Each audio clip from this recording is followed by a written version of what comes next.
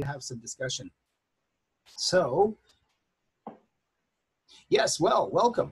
My name is Richard Miller, and I'm at Osaka Jogakuin University. Today we're going to be talking about international relations. And I'll stop it a few times, and I'm going to ask you some questions and see what you think about some of these. So the first question I have is, this is a map of the world. I always like to ask this question of students. And without Googling, of course, we're on the computer, without using your iPhone or asking Siri, how many countries in the world are there?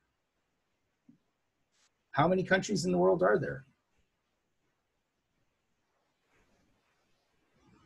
I guess 195. Oh, very nice answer. That's almost a perfect answer. I think it's now 196 official countries, right? According to the United Nations. But 195, 196. But you know, what if somebody said there are 200? Are they wrong? This is something I usually try to quiz students on. Are they wrong? You know, I think that it's an interesting concept, and I know we have some students coming from some countries that it's a little bit sensitive, so I don't want to get into too many details. But certain countries, they exist, but others say they don't exist. So a couple of examples is, for example, North and South Korea, is that one country or two countries?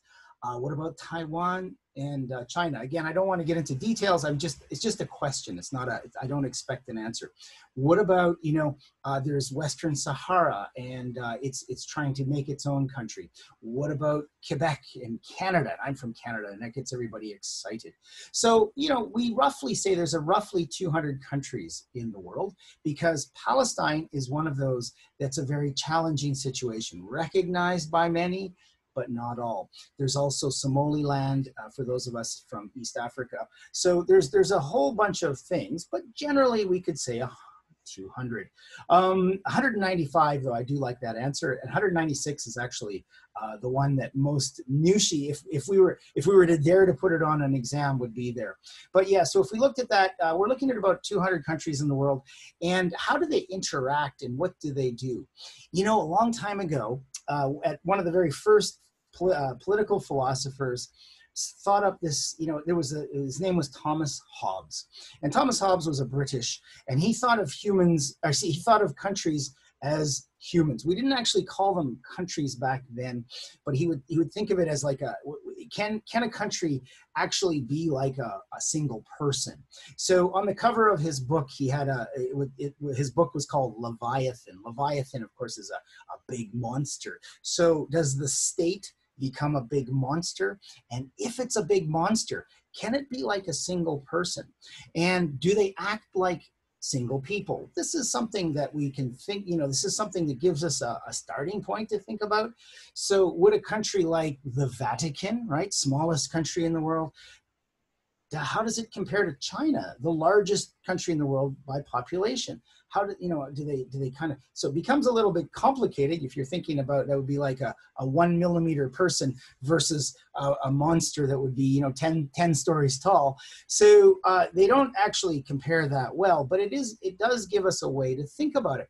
And when we have international relations, we start to realize, when you read the newspapers, you'll notice that most of the time there are things that don't, for example, what happens in Burundi doesn't always make it to our news. But what happens in other countries like that are very close to us, in Korea, South Korea, North Korea, that often makes it to the news right away. And it depends on where we are. But of course, the world has become much smaller. And these are things that we need to recognize. And how has it become smaller? It's become smaller in a whole number of ways, but it really started to become smaller about 200 years ago. And what happened 200 years ago? There were a number of different technological changes that happened, and the technology really made the world much smaller. And of course, it's continued to get smaller. And 10, 15 years ago, we couldn't imagine how small it would become. And we're here on Zoom. I just got some messages from students from Burundi. They're joining now. They're asking me how to join. There's students from Kenya, China, and all over. And we're in like one classroom. So again, these are things that were, if you watched cartoons back in the 1960s, it was like this, and it was bizarre. It was something that could never happen, but of course it did happen. So the world has become much smaller. What happens though is when it became much smaller, internet, air travel, we thought that the world became a single global village, right? It became a single global village.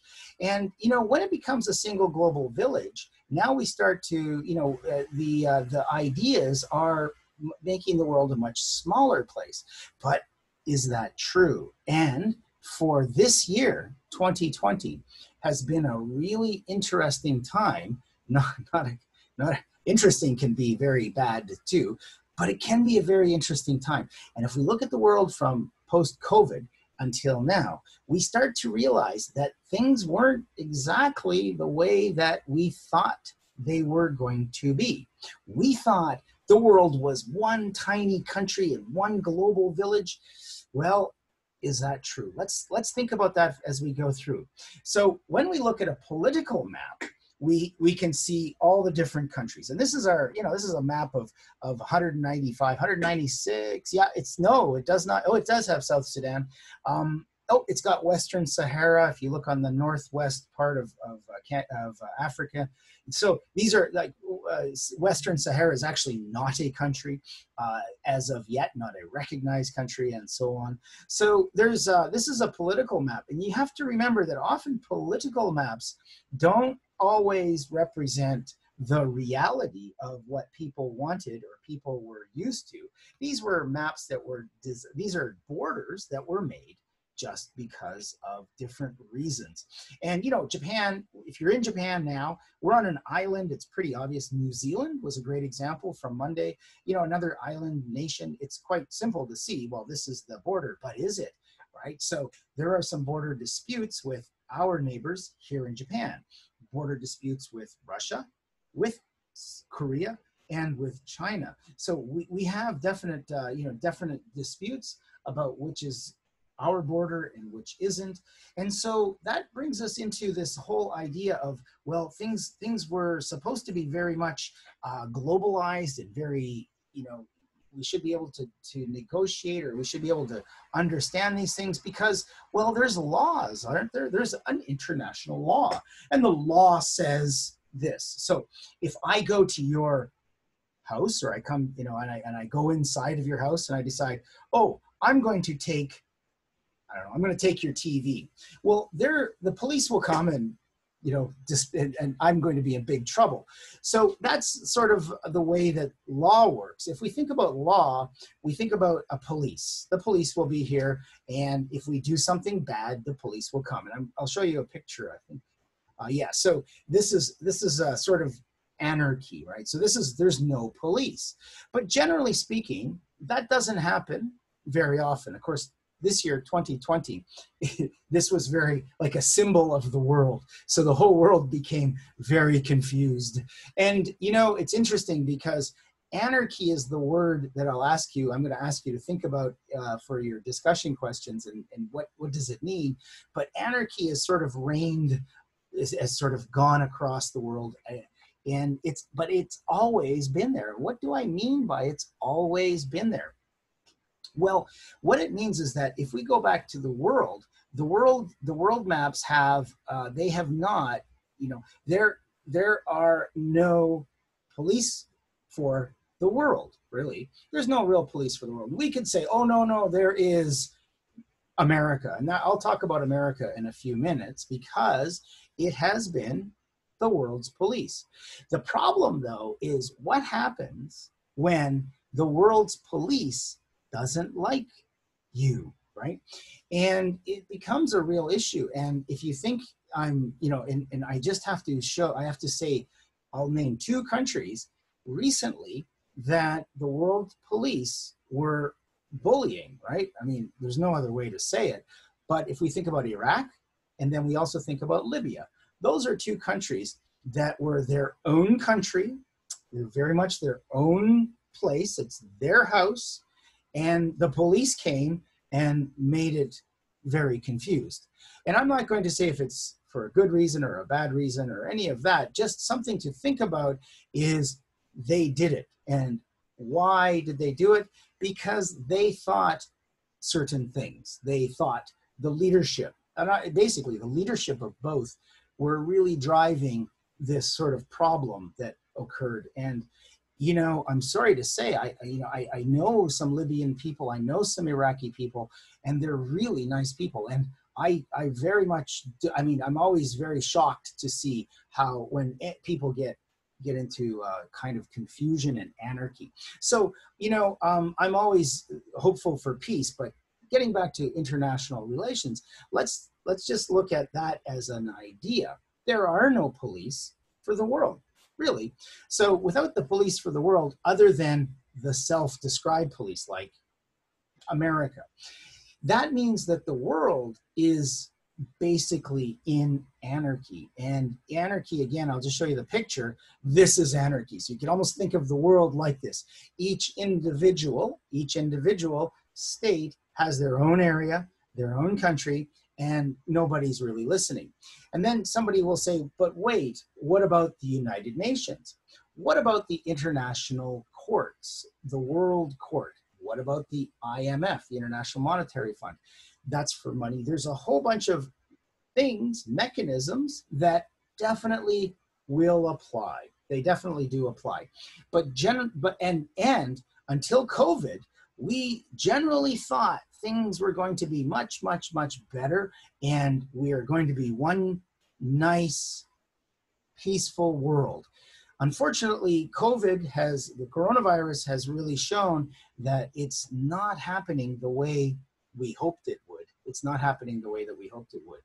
So, because generally we were hoping that bad people, I'm assuming this picture has a bad person, and the police came, and the police, and for those in Africa, these are Japanese police.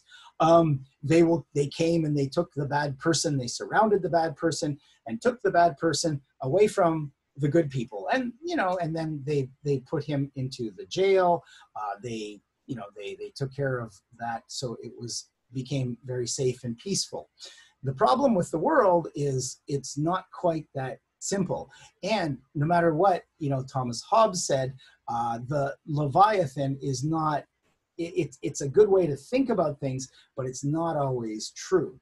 Although another famous academic recently came up with a book from 2019, and it's Jared Diamond, who came up with the idea of looking at the world, each individual state, as an individual, as a person. So the ideas are still there. We're still there, but the problem is it's much more complicated than that. So that doesn't always work. But COVID again has really shown that countries pull back. And if you want to see the difference, look at Canada and the United States. And if you were to look at the American president, the way he treats the Canadians, it's quite different, and it's quite shocking for the world's longest undefended border between Canada and the United States. I grew up in Canada. I could go to the United States with no passport, no problem. I lived in America for 2 years. I had a green card. It was very, very easy.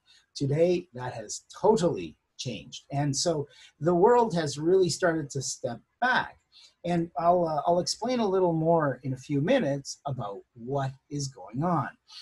But the policeman of the world here is the policeman of the world. If we can, and it's really whether we agree or disagree, this really is the policeman of the world. And what they did was they had divided the world into different sections. So you can see how they divided the world into different sections, and this was their way to police the world. And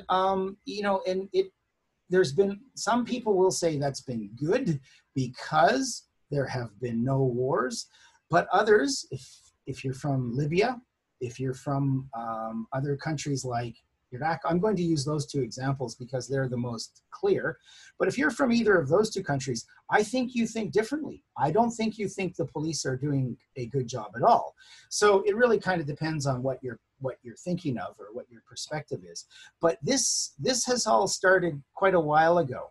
And getting back to the idea of the world and the police, this is a stock photo, but what happened 2 days ago or 3 days ago off the coast of the far east coast of Africa is an oil tanker has spilled the oil, right? So it's interesting because, you know, if you watch the news, the Japanese have sent the Coast Guard. Why are the Japanese sending Coast Guard all the way over to Marcianos, which is on the east, way east of Africa? So it's quite far. The reason, of course, is it's a Japanese ship. Even though the Japanese ship is a Japanese company, and it's not the country Japan, still the Japanese have a real, like, you know, there's this obligation to go and do something. So I'm not saying that international law doesn't work.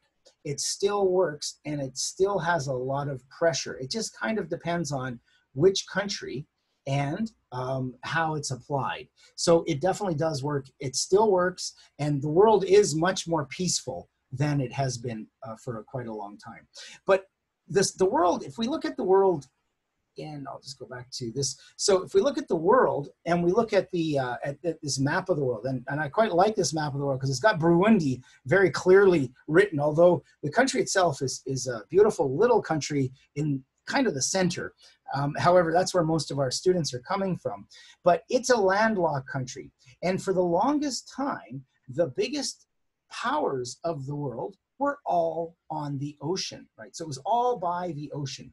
Why was that? Well, if we think about what it was like 300 years ago on to about 150 years ago, if you had the sea powers, you can imagine on the left side, that's the American flag, and there they are. And by the way, that photo or that painting is from North Africa. When the American Marines went to North Africa, there were some pirates there. It was in the early 1800s, and they actually they defeated the Barbary coast, the Barbary pirates, who were asking for money from the American ships after the British had lost the War of Independence against the United States.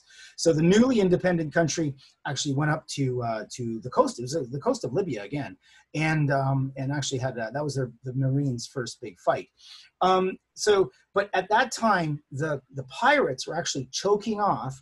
They were stopping a lot of the trade because they would board ships, they would take them. We think of Pirates of the Caribbean as kind of, you know, nice, but they were very, very, very nasty people at the time. So the sea power was the big power. And that, you know, and if we looked at some of the earlier powers, I'm going to talk a little bit about the big powers and what some of them and how it has shifted over the years. But if you look at, so for example, the Spanish, they had the Spanish fleet. So the Spanish were the big power. The Portuguese were a very large military power. Even the Dutch, it was mostly because of the sea power. Of course, the French grew, and they had a big navy.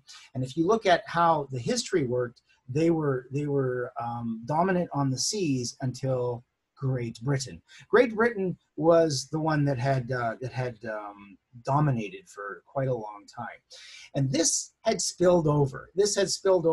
And it continues. And we're going to come back to this in a few minutes. But the World War, since World War II, the powers have been looking at two different ways: sea power and land power. Prior to World War II, though, the land power was the big power. This is the British, and this is the British Empire, and you can see how their marine trade, this is where the sun had never set on the British Empire. And Professor Ritchie grew up in New Zealand, over in the corner. I grew up in Canada, and you know, I grew up with the Queen's picture in my classroom. I'm not sure about New Zealand, but we certainly did. I'm sure Australia did, South Africa, there was India, all around the world. And a lot of that had to do with the sea trade. Later, so this was sort of moving towards globalization. And this globalization movement, that's a word that we kept hearing about until a few years ago, but globalization was the big push. And one of the reasons was the sea trade. You could move goods from, you could move tea from China over to England. You could move things very quickly and very easily, all with ships. Those ships were powered by wind, and later they started to move into hydrocarbons, oil.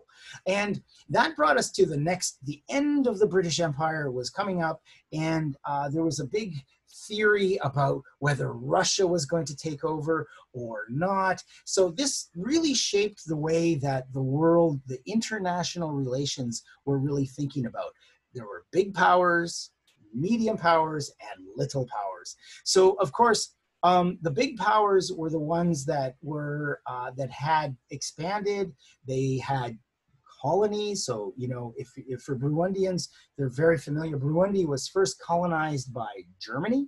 So the Germans had all of that area. So in 1885, at the Conference of Berlin, Burundi was German. And it wasn't until just over 100 years ago, with the defeat of the Germans in East Africa, that they became Belgian. And so they started, it became a French colony. So Belgium was an interesting one, a little tiny country that had all kinds of colonies. So they wanted to be one of the major players. And so did Japan, incidentally. So Japan was also expanding at that time. But the big ones were still England and France. Germany lost in World War I, but these big empires still had this leftover of world power. And so when you looked at the world power in this way, we had Russia, which at one time went way over into North America, and it came back a little bit, but started to grow again. And you can see where this sea power had been all around the heartland. And this is where there was a lot of theories, and what the interest was, and the interest is back. I'm going to talk about that. Why I'm talking about this is because it's 2020 and we have some new country. Well, not, it's an old country, but it has since regained its legs, shall we say. So from about the end of World War I until, I would say, Donald Trump, it's really been an American century. The name Pax Americana was by this guy. He was, Ronald Steele, and it was really the century of America. So America was the big century. And if we started looking at any of these, I think that might be backwards, but any of the books that came out almost always were surrounding the theories with America at the center. And the rival. There was one major rival. What was the rival? Well, if I was in university, so it shows my age. But I was in university in 1989, and my first degree was I studied economics, but not just any economics. I studied Soviet economics. So Soviet economics was all about the Soviet Union and East Europe. And so Soviet Union and East Europe were really like this land power was one of those big things. So East Europe, and when you grew up in the 1980s like I did, it was it was front and center, because America was always the ones who said, we are the best, we are the right way, you should follow us. And they always promoted American values, and how, and they could, because they could afford it. They had the sea power, and because they had the sea power and they were outside of the land power, they could really push their ways of doing things. So that's sort of some background about what it was and what happened after the end of the Cold War. So 1989, I go to my classroom, and I remember I had a professor, and he was always going to the Soviet Union. I grew up in Ottawa, Canada's capital, not America. So we had like an economics department with a very unique studies. The unique studies was all about the Soviets. And it was quite interesting. I was studying about the Soviet Union. I was studying about East Germany, about the Czechoslovakia, and how the Czech economy was working, East German economy versus West German economy. And it was really interesting. My father, by the way, was in the Canadian government, and he was a spy. He was like an engineer, but he would go to at that time, he was on a computer, and he was he was working for this agency. They were watching the Russians, and and I was studying about this. And then I went to the university, and it was in November, and the Berlin Wall fell, and that was it. I remember, but it was, and so my professor was very shocked, and he came in and he was really surprised. And he said to the class, because it was like a third year class, it was like almost like a Zemi class. He said, "We give up. We can't do any more Sozuran about East Germany." But actually, it was interesting because afterwards there was lots of interesting things about East Germany that weren't true. So it was quite an interesting, it was still quite interesting. But basically, America won, right? So Francis Fukuyama had a book called The End of History, talking about how all other ideas, all other forms of government don't work, only the American system. And to make sure the American system works, we have to be the policeman.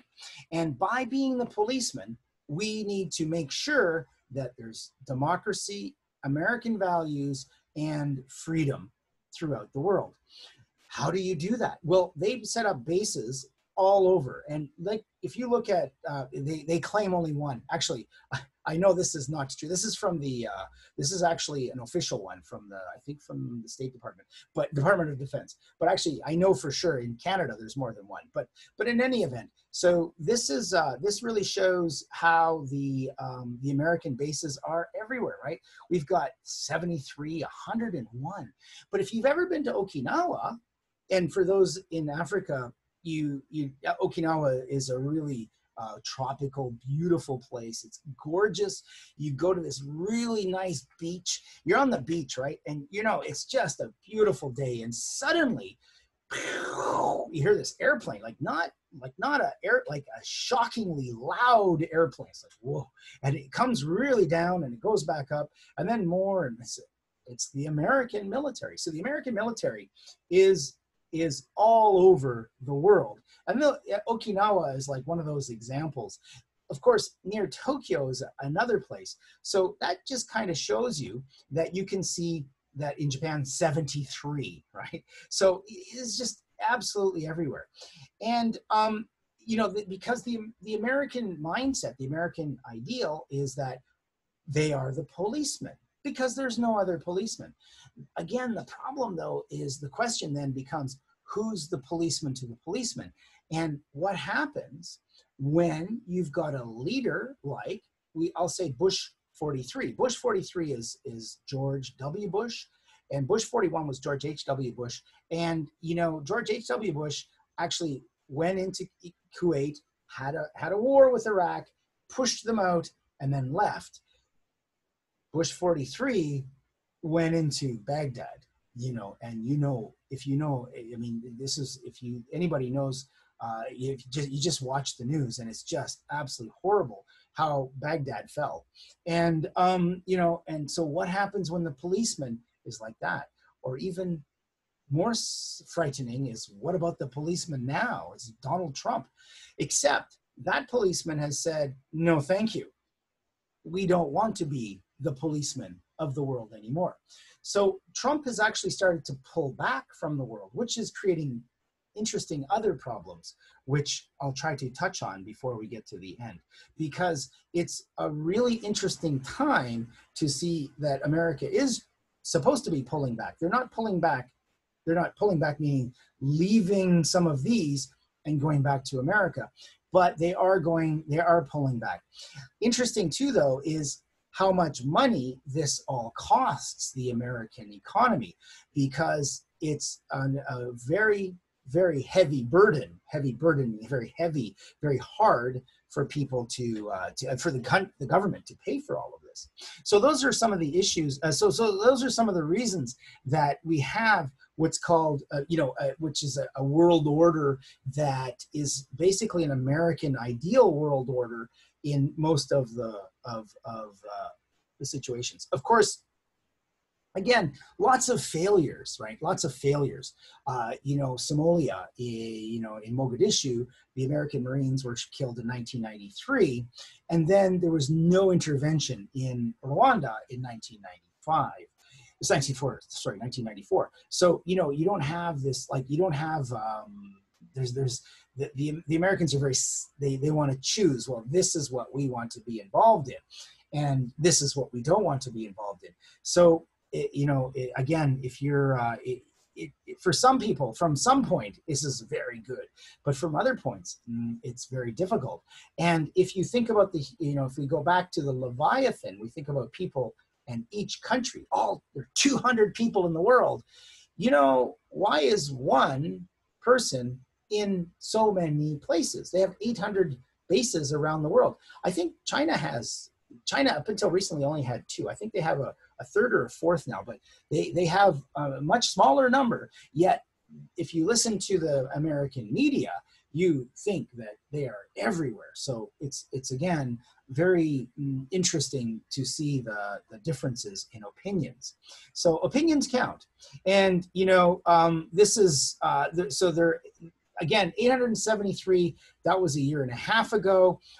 They're supposed to pull back. America has said they're pulling back. Trump has claimed he's pulling back. So when America pulls back, who is there to take its place? And we keep hearing about this, oh, this is so bad. If you're in America, American media portrays, this big shock.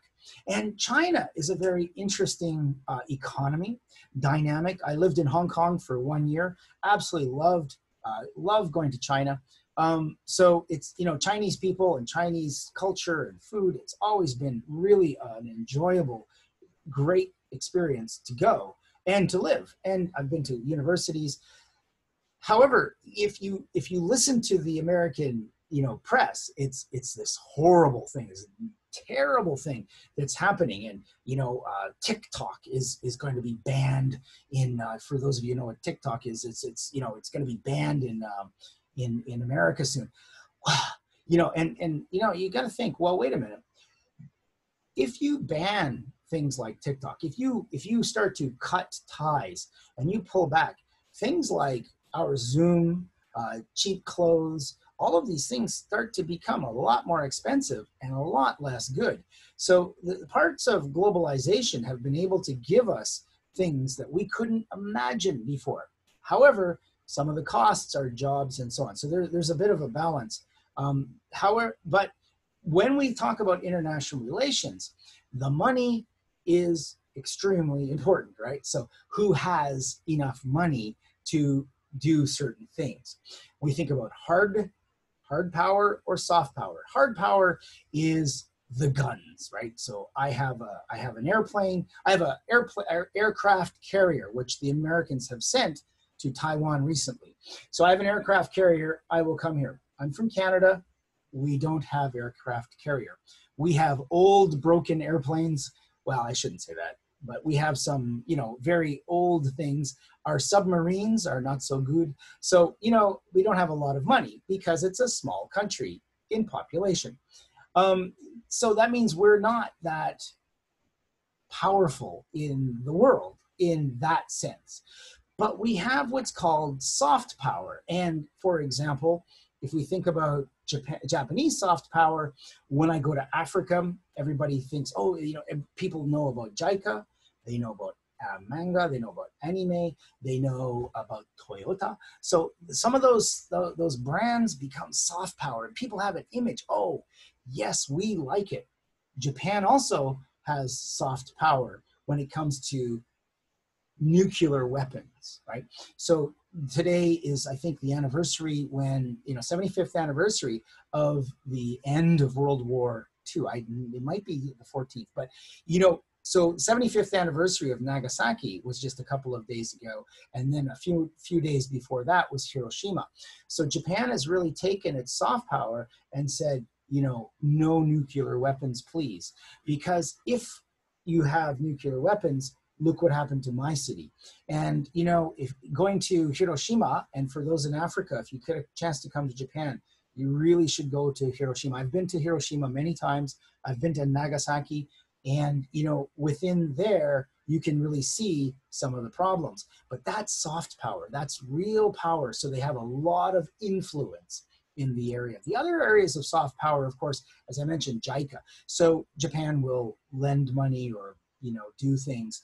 And sometimes the soft power is used in other ways as well. For example, Lebanon has a lot of problems today, and there's the former, for those of you who know, the former leader of Nissan, Carlos Ghosn, he went back to Lebanon, and the police in Japan want him to come back here. So Japan has actually suggested that they won't give money to Lebanon unless Carlos Ghosn comes back, but they actually haven't done that yet. So hopefully they won't. So the money becomes very important. And again, you know, Japan's a great example. But I remember I was teaching economic class at Konan University, which is in Kobe. Actually, it's a nice little university. But the one I was at was in a city called Nishinomiya. It was a Konan Cube, which is a economics management department. And I remember the students were very disappointed because Japan was always number 2, but Japan became number 3. This was in, I think, 2012. So maybe 11. Anyway, Japan became number 3. And I had to explain to the students that it's quite natural that a country like China with growing economies would become number 2. And it's no surprise because China's population is much bigger than Japan's, right? Japan's population, 125 million and falling, right? China's 10 times bigger, 10 times bigger. So when you've got a population that's 10 times larger, you know, it's hard to be number 2 and they're trying to catch up because this is overall. So it's no surprise. And China's economy continues to grow. So China has become very, very important. And, you know, when you think about China and America, then we can see there's they're not so friendly anymore. Big changes, big changes. So it's important, and I'm not going to comment on, you know, well, I think I can comment on Trump, but I'm not going to be commenting on other leaders at this time. But, you know, if we look at it, this is where we really have some issues. But look at how fast China's growing, and China's continuing to grow. So if we look at different ways of describing Chinese growth and Chinese economy, some say it's already above America. Some say it's a lot lower because of their debt problem and some other problems that they have in their economy. Very, very hard to tell where it is. However, it's growing very quickly, and their influence has been growing as well. So if you look at the way it's been growing, here is China, and this is PPP. So PPP means how much to buy one, I'll say Coca-Cola, because we have students in Africa.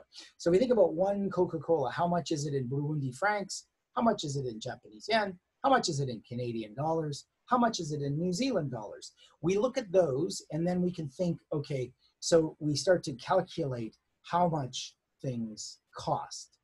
That gives us a better idea about where the economy is. So if we look at the PPP, right, at the PPP means of purchasing power parity, for China, it's actually, well, it's bigger. It's actually bigger than America from 2014 on. Again, that's kind of debatable, but soon there'll be no real debate if it continues. So, but if we're looking at this is a very interesting chart that shows how much. And here's another example. You're in a room, or you walked to your school, and here's concrete, right? So this is interesting, I think. So this was quite a example of how much China grows. So this is concrete for 100 years, all over America. The bridges, the buildings, the streets, everything. So 100 years, concrete. So it's just this much, 4.5 gigatons, okay? China, 6.6 gigatons, even more. But wait a minute, that's only in 4 years. What? So you can see how much bigger it is. Like, we're talking 4 years. It's 50%, almost 50% more than 100 years of America. So very, very different and very, very big. So China is using its soft power in different ways, but it's not only soft power, it's also economic power. OBOR, one belt, one road. One belt, one road. So that's the OBOR. And OBOR it's actually put on hold for 2020 because of the COVID. But if you look at it from our perspective, if you're in Burundi, I was in Burundi, and I was in Bujumbura, just outside of Bujumbura, the capital, and there's an Asian guy there. And sure enough, he's from Guangzhou. It's like, hey, so, I was talking to him a little bit. I speak a little Cantonese, and, he thought it was funny. This foreigner was there, but all over, if you're in Nairobi, they have Chinese signs all over downtown Nairobi. And there's huge companies going in. And that is a very good example of the OBOR. So the OBOR is the one belt, one road. And when you're in Kenya, for example, they have a beautiful train from Nairobi to Mombasa, and you can go. It's very clean, very quick, and it's amazing when you look at I actually haven't been to Mombasa, but if you go to the Mombasa website, they show this station. It looks like, I don't know, it looks like China, and of course it was built by Chinese, so that makes sense. So it's all across, and so they're lending money, and they're developing, and they're creating business all across the region. So that means that they get special visas, they give special visas. The banks in Nairobi will lend money, and you can go to Guangzhou. Guangzhou is a big one, but you can go to Shanghai as well, or any other major city, and buy goods, put them in your suitcase, bring them back to your city and sell them. This happens all over. And so we see the East, but it also is a big, it's having a big impact on other Southern African countries, Zambia, for example, Nigeria. So all over they're doing this. And of course, for those who are from other Asian countries, and I know there's some Vietnamese students, you can definitely see all kinds of Chinese development. Is it bad or is it good? It's like Canadian development in the Caribbean, because Canada is a tiny country. I'll just give you, and I'm Canadian, so I can say it. So yes, it's good, and yes, it's not good. It can go both ways. It can be good or it can be bad. It does have that effect. So being bad is where the Canadian company will make a resort. Only Canadians work there. Only Canadian food goes there. Only Canadian money's used there. We fly Air Canada, and they take a Canadian bus to a beautiful beach, and then they come home. So no money goes to the local, and the Canadian company uses they use the garbage, and they put all the stuff there. That is not such a good way. That is definitely not. So that's one example. If you can imagine that, what happens when development is not good. And I'm not saying China is either doing that or not doing that, but these are issues that do come up, and those are things that we need to think about. So, and one example was Sri Lanka. Sri Lanka borrowed a lot of money from China, and they couldn't pay it back. So what did they do? Well, what they did actually was I'll come back to that one in a second, but what they did was they gave a whole port to them, and there was, but in the American media, they were saying it's like Hong Kong, except really, look at the size. So this is 15,000 acres, and Hong Kong is actually 273,000 acres. So it's hardly like Hong Kong. It's much smaller. And America is very, very, very worried. But where I don't know, where is America? It's quite far away. But if you see this, I took this photo in Dubai, And you can see we bridge the gap between the Middle East and Africa. Now, Standard Chartered is originally a British bank, through Hong Kong became a Chinese investment bank. And you can see where they're doing all of this. One belt, one road, one bank. So the Chinese banks are running through some of the international banks, but the money's flowing. The money's flowing all across the region. So what does that mean? It means there's a change in the world policeman, right? And there's a change in the way that things are done. We just need to be very clear about this change is going to happen. And whether we, in America, they might have reasons that they're not happy with it, or they might, but these are definitely happening as we speak. And, if you're from Mombasa, or you're from, if you're from Thika or anywhere in Kenya, or, some of these other places that are even, I stayed in a hotel in Bujumbura. Owner was Chinese. It was a really nice hotel. The service was good. Is it a bad thing? It's really, I think that free-flowing investment is very important. And the way that free-flowing investment works is it makes it better for everybody who's involved. That's sort of a globalization perspective, and that's what I kind of grew up on. And so for myself, it's something that I would think would be a good thing. Others will say, no, we need to maintain our own country. We don't need to have these big powers coming, the big monster coming and fighting in our house. So those are the other ideas that people have. So which is better? Hard to say, but there is a very serious problem. And Alison Graham is a Harvard University professor, and he has explained that there is a thing called a Thucydides trap. And the Thucydides trap goes back to the Peloponnesian Wars, which is, ancient Greece. And there was a rising power, and there was a power that was strong, and they got into war because the rising power was the main power, the entrenched power, the power that was already there, the established power was worried about the rising power, so they had a fight. This is what we need to be really worried about if America is there. So this is a concern, and President Xi has talked about it. President Obama has talked about it. President Trump, I don't think he could. He hasn't talked about it, but he needs to know about it because it's very serious. Though, it's easy to criticize Trump, but if you think about it, Trump hasn't really given us a war. And, I was a big fan of Obama. This is one of Obama's major writers.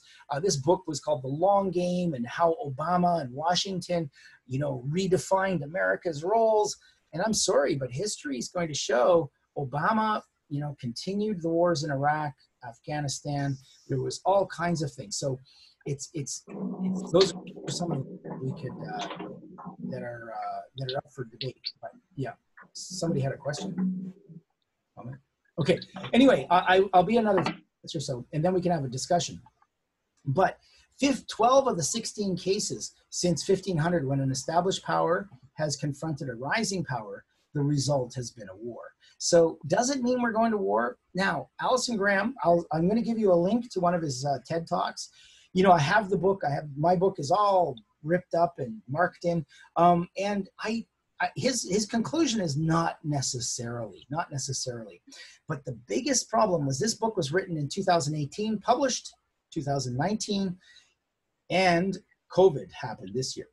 And COVID has been a real challenge because it's really, it's made a big problem, much worse. Because when we have problems, I'll put this on the website, by the way, but those problems are much worse when there's an economy that's bad. Bad economies really create a lot more tension. Again, it kind of comes back to the money. If you come back to where the money is, this is a big concern. And if America's economy is bad, it's easy for us to say, hey,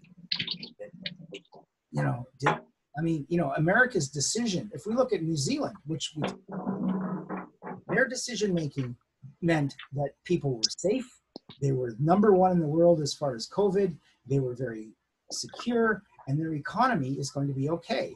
America chose a different path, yet so the America's in big trouble, and they're pointing fingers at other countries. They're pointing fingers at China. So is it a good thing? I don't think so. I think any time you have this kind of issue, it might be very, very serious. And we've kind of come back to a real, kind of perspective of, well, it's America, and this is where we're going to be coming. This is where we're coming from. We're going to pull back. So I'll very quickly talk about the problems with pullback. But just before I go there, if you look on the picture, Kevin Rudd was an Australian prime minister, and last week he actually wrote the newspaper, and he said that he's worried about a war with China. It's between America and China. So it's a very difficult time right now, and I hope that more debate, more discussion will help to soften or make some of those problems less serious. So this is the Thucydides trap. I'll let you read that at a later time. But one of the problems, though, is if there's no policeman, and I'll use the word policeman. I know there's lots of ladies. So if there's no police, then the world tends to go quickly towards war. And that came from this. This is Charles Kindleberger. He was another Harvard professor who was in Europe after World War II. And he was saying that before World War II, there were no police. And that's true, because England had to pull back, really not much. So the start of conflict was what we would the Kindleberger trap, and that's the worry that was the other worry that has arisen. Is China and they've been that they're not. So if there is no Chinese police, the Americans leave. Now what will happen? So this is another issue that comes up, but it all comes back to things that we need to think about, and some of the things that we need to come together as a world, and with international relations, we should be able to for certain things. And some of these are from last year, and I'm just going to mention a couple of these. So this comes from the United Nations, and we can see here safe airways for international travel, clean, and some of these other, other things, which eradication of diseases and epidemics across borders. So there are 2 out of the 5 that have been really affected with COVID. So COVID has shown all the problems that we have, the challenges that the world has, and how we have to really overcome them, and how COVID has really made it a big problem. So COVID has made a huge problem for international peace and international relations. Again, we keep seeing this, but the airlines, Dubai airport is all closed now, right? So it's all closed. So, and against the backdrop of all of this, we have growing populations. Populations continue to grow. Some students had asked me, well, after COVID, the population will drop, won't it? And, I had to point out that, every single week, the population of the world increases by 1.4 million people. And if you're in Japan, that's the same as the city I live in. That's Kobe. I live in Kobe. So, but if you're not from Japan, 1.4 million people. I think it's like 2.5 times larger than Bujumbura. So we're talking about a population every single week. So it's still growing by about 81 million people every year. So when you have COVID has affected, I think, was it 20 million now? I'm not even sure. I stopped watching. Tried to stop watching the news because it's too depressing. But COVID has probably affected 20 million people. Those are 20 million that are sick. So every year we get a new number of 81 million. So definitely COVID is not going to have an effect on the world's population. And so that is going to continue. We have this population, we got an economy that's gone down, and we've got, a pullback from globalization. So those are also going to be very big challenges for diplomacy and for for different international relations. And you've also going to have, we didn't talk so much about it, but oil, for example, oh, the oil prices are down. Yes, but they won't stay down because population keeps pushing those up, because people need oil. We need the energy. We need the transportation, the food processing, the everything. Your whole life is surrounded by that. So those things are going to continue to be necessary. So we have a lot of different challenges that the world is going to have to really come together to think about. So those are some of the thoughts that I had when I was thinking what we could talk about international law, globalization, and what it means. Because when we have a change, and we're experiencing a change now from America, which was absolutely number one for 2 decades, basically. There was no competition, not quite 2 decades, but close to. Now they have another, power, and Russia has really come back. So Russia was kind of, it was over. People were saying it's just a poor country. Well, Putin, again, leadership, whether you like him or not, has really pushed it back up. We also have other countries like India. So you do have countries that keep pushing forward. And so that means smaller countries need to think about, where do they want to go? Who do they want to, be friends with? I've always suggested in East Africa that the EAC, if you're from Japan, it's kind of complicated, but it's East Africa Community. That's made up of 6 countries, including Burundi, there's Rwanda, then there's Uganda, Tanzania, Kenya, and then South Sudan. So that block is very, very powerful because they're together, right? United you stand. And that's something that I think we have to see how the COVID world plays out, because right now there's a lot of trouble in a lot of the economies, including America. And so how will things come in a year, 2 years? Hopefully, we call it a V, right? So things down, things up. So I'm hoping it's a V. Difficult to say, but hopefully it's a V. And if that's the case, then things could get back to normal. So yeah.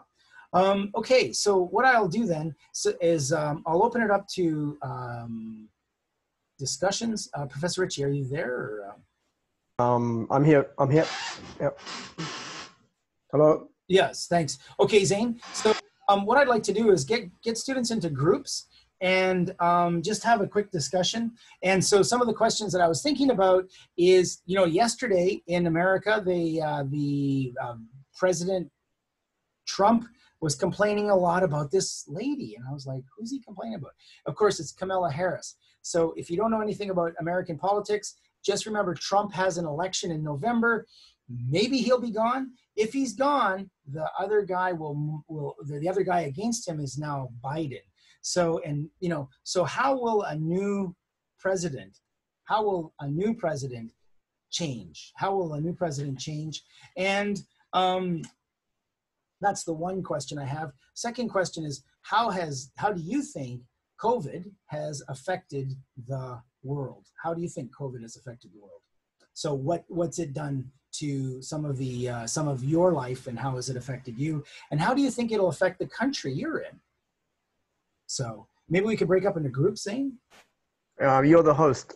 Oh, I am. I'm sorry. Okay, everybody, I'll make you up into groups. And I would type the questions